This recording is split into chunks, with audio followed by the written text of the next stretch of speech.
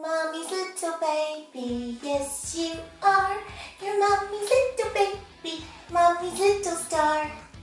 Mommy's little bitty teeny tiny baby. Oh, mommy loves her baby so. Oh, hi.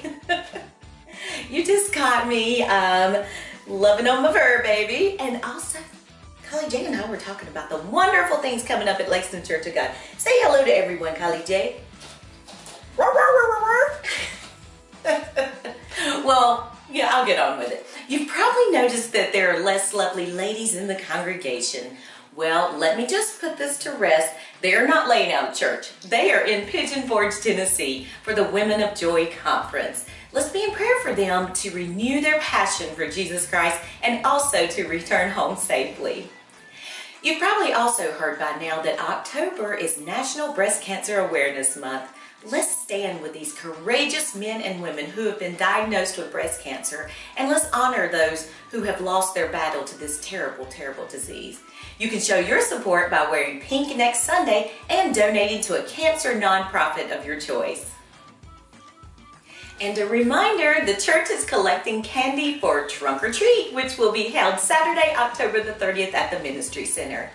What is equally exciting is that on Sunday, we all get to join the entertainment of the sweet children bouncing off the walls from their sugar high. Woohoo!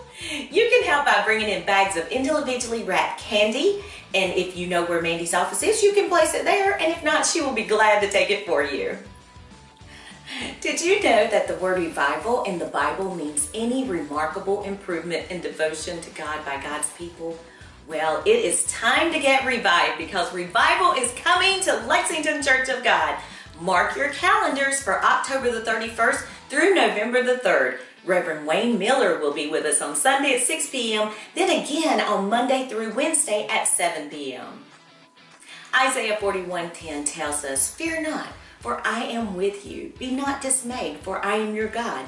I will strengthen you. I will help you. I will uphold you with my righteous right hand." Remember, you don't have to leave here like you came. Open your hearts and your minds for what the Lord has for you today. Enjoy the service.